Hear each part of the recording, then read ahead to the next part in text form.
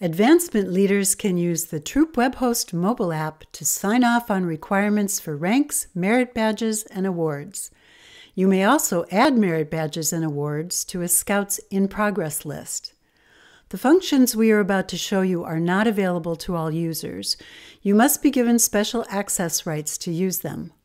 To find out if you have these rights, tap on the directory icon from the main menu. Use the Select option at the bottom of the page to select Scouts. If you are authorized for advancement, you will see a blue advancement icon to the right of each Scout's name. If a Scout has a photo on file, you will see the word Advance below that photo. Tap on the icon or the photo to access the advancement information for that Scout. At the bottom of the page, you'll see a set of options. These options allow you to view the Scout's progress on scouting ranks, merit badges, and awards. They also let you see their activity totals for camping nights, service hours, hiking miles, and so forth. The currently selected option is shown in green. When you select rank, the bottom row lets you choose the Scouts BSA ranks, Eagle Palms, or Venturing Crew ranks. All of the available ranks will be displayed with the green progress bar indicating the percentage of requirements completed for that rank. You'll see a date next to any rank that has been completed.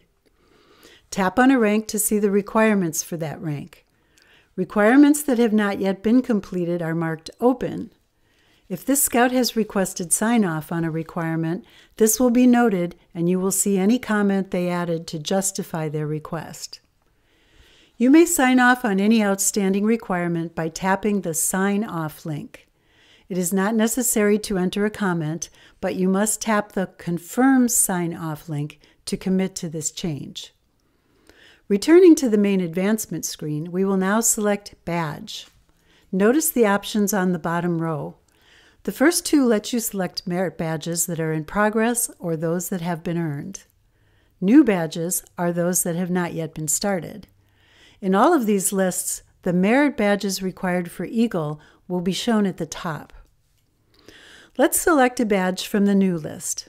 If this is a badge that this Scout has chosen to pursue, tap Add this badge to In Progress. You may have the option to select a merit badge counselor. You will also have the option to sign off on any of the requirements for this badge. When we return to the new list, we will no longer see this badge since it is now in progress. You will see it when we switch to the In Progress group. Just as with ranks, the green bar shows the percentage of requirements completed for each badge. Tap on any In Progress badge to sign off on the requirements for this badge. Tap on the blue arrow in the upper left corner to return to the main advancement page. The Earned list shows all of the badges this Scout has completed. Now let's go to Awards. This works just like merit badges. You can switch between In Progress, Earned, and New awards. We will select an award from this list. In this case, our unit has not entered the individual requirements for the award, so the only option is to mark the entire award complete. The comment is optional. The final section is Activity.